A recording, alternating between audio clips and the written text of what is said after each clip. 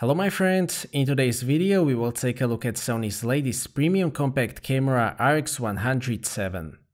Sony's RX100 is one of the 1-inch compact camera lines that survived the race of smartphone photography, and I will say right away that there is a good reason for that. Mark VII offers a lot of the latest technology that we already know from Sony's larger format cameras, especially when it comes to the sensor technology and autofocus. In this video, we will take a look at the performance and the feature set of the RX100 VII, and we will try to find out whether it is worth the premium price. Premium compact cameras with 1-inch type sensor are mainly intended for the users who are looking for a better image quality and handling in comparison with smartphones, but at the same time they want that in a very small package. Besides that, RX100 VI and VII also offer very versatile 24 to 200mm full-frame equivalent focal range. That makes these cameras very suitable for traveling, personal use and vlogging. They can also be very useful as special cameras for larger productions, as I will explain later. RX100 cameras are indeed very small. You can easily carry them in your pocket, so you don't have to think twice whether you will take it with you or not. RX100 VII feels very solid. It weighs about 300 grams, so it is not heavy by any means, but it has some heft to it. The materials are very high quality. The front side is metal and the back side is made of high quality plastics. What I really like is the screen attachment and tilting mechanism. That is made of metal and it is super solid. Overall, I can say that the build quality is very premium. RX100 VII uses the new 1-inch type stack CMOS sensor and the latest Bion Z processor.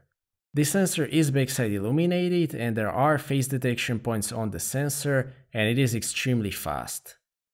Dynamic range on this sensor is actually very impressive. At lower ISO values, you can recover a lot of information in both highlights and shadows before you start to see much noise. Because this sensor is backside illuminated and it has native ISO 100, the dynamic range at the base ISO in the real world is very similar to larger Micro Four Thirds format. That is very impressive, so big thumbs up for the dynamic range. Regarding the ISO performance, I would say that it is generally okay up to ISO 1600. ISO 3200 may be usable in low dynamic range scenes, beyond that you will clearly see some noise. That is actually very good performance for 1-inch type sensor. This shows the importance of backside illumination design in modern cameras. RX100 VII uses super zoom lens with 24 to 200mm f2.8 to 4.5 full frame equivalent focal range. There is a difference in comparison to RX100 1 to 5. I generally prefer 24 to 70mm lenses with wider aperture, but after using Mark VII, I have to admit that it is a pragmatic choice. I guess that the main point of these 1-inch premium compact cameras is to have all-round package, and that 70 to 200mm range gives you a lot more options. This focal range is suitable for landscapes and portraits, street photography, and even some sports. f2.8 to 4.5 on 1-inch is like f7.5 to 12 on full frame. That means that it is not particularly suitable for blurring the background, and it has a bit of that smartphone look. That is always a compromise, and in this case it favors focal range over the aperture. The optical qualities are actually very decent for a tiny super zoom. The sharpness is quite impressive. It is very decent even wide open throughout the zoom range. When you stop it down to about f5.6, you can get very good rendering. It gets a bit softer towards 200mm, but that is completely normal for this type of lens. As I've explained in my previous videos, the newest Sony cameras have, in my opinion, very good colors. They are quite accurate and very natural, which is what I prefer. With picture profile off, the colors are quite saturated and vibrant, which will suit general use. Sony's picture profiles are available on RX100 VII, so there is a ton of options to customize the picture style. You can even shoot real S-Log 2 and 3, but I wouldn't recommend that with 8-bit codec and 1-inch sensor. Unfortunately, Cine 4 gamma setting that I use on my A7 III is not available, so I will have to figure out different semi-flat profile. The video quality is very good. RX100 VII shoots proper full sensor downsampled 4K video up to 30 frames per second. Thanks to the downsampling, it captures nice amount of real detail. I prefer turning down the in-camera sharpening all the way to -7 and sharpening the video in post. Resulting footage looks great in my opinion. RX100 VII shoots 4K up to 100 megabits per second, which is sufficient for this class. The files are pretty solid, so if you use one of the flat settings, the footage will be very suitable for color grading. Thanks to that new sensor with fast readout, there is basically no visible rolling shutter, and any visible skewed lines can be easily corrected in editing. By default, there is still 5-minute limit for 4K recording, but it can be disabled if you set the auto power of temperature too high. The camera will get warm after some time, but it won't turn off. Overall, the video quality is great. As I mentioned, it uses the same picture profiles as Sony full-frame cameras, which makes it an excellent B camera or special purpose camera for Sony A7 or even FS line users.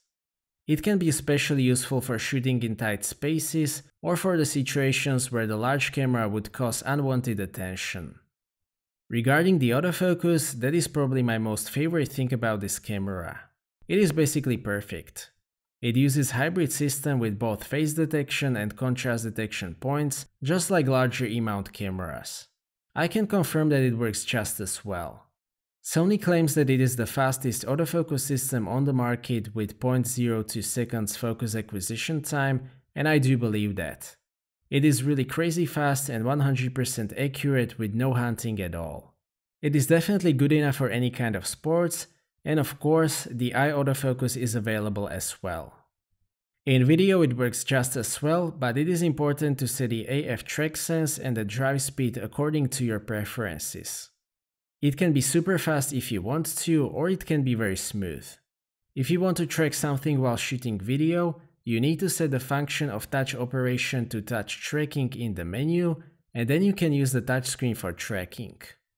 Overall, the autofocus is a huge strength of RX100 VII, and together with A7 III and A6400, it is the best autofocus of all cameras that I've ever tested. Thanks to that new sensor with super fast readout, it is possible to shoot up to 90 frames per second.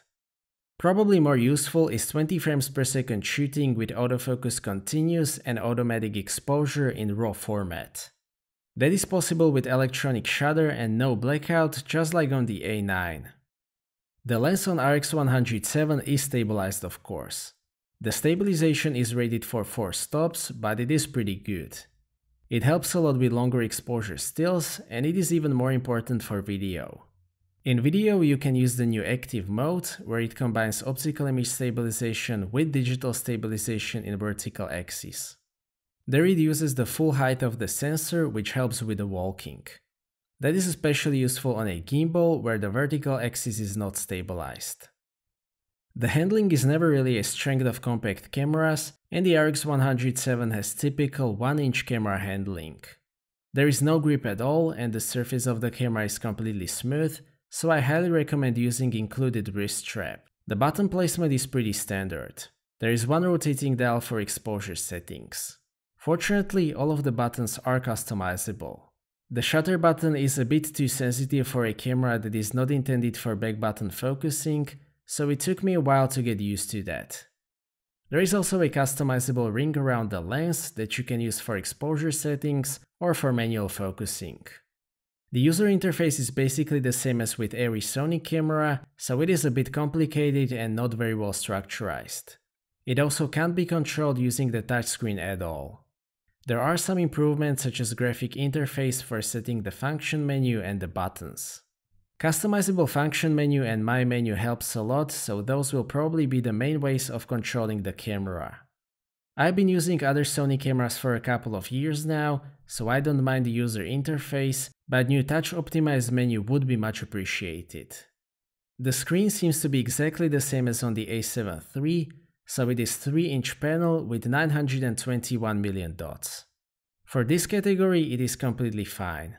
The brightness is very good if you set it to sunny weather setting, and it will not dim in 4K.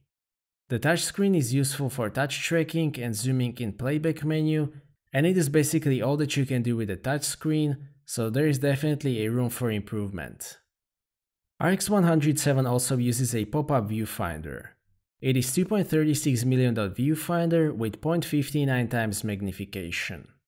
It is actually a very nice viewfinder for this category, and especially in direct sunlight, it is always nice to have any viewfinder at all. The battery life is weakness of every single 1-inch compact camera on the market, and the RX100 VII is no exception. It is rated for 260 shots or 70 minutes of continuous video shooting, which is okay for this category. The battery can be charged in camera, but unfortunately it is the old micro USB, but at least there is USB charging at all. To sum up, RX100 VII is by far the most technologically advanced compact camera ever. It is relatively expensive, but I can say that the performance and the feature set can justify that price. Backside illuminated sensor with super fast readout is excellent, it has the best autofocus system available, the video features are great, and I also like the active image stabilization mode. Basically the only two downsides are the user interface, which is typical for Sony, and micro USB port. With f2.8 to 4.5 lens, it is also not particularly suitable for low light shooting and blurring the background, but that is the price for having super zoom lens. RX100 VII is still a niche camera. A lot of users might prefer something with larger sensor or different type of camera. Sony has covered this price point with multiple interchangeable lens cameras, so they are not necessarily trying to sell the RX100 VII to everyone. RX100 VII is intended for those who want the most versatile and the most advanced compact camera, and those users will not be disappointed. So that's it for this video, thank you for watching, I hope that you liked this video and that you found it to be useful. Stay tuned for more videos and maybe consider subscribing if you don't want to miss my future content. I appreciate your feedback in form of thumbs up or thumbs down. If you would like to ask anything or share your opinion, please do so in the comment section, and see you next time.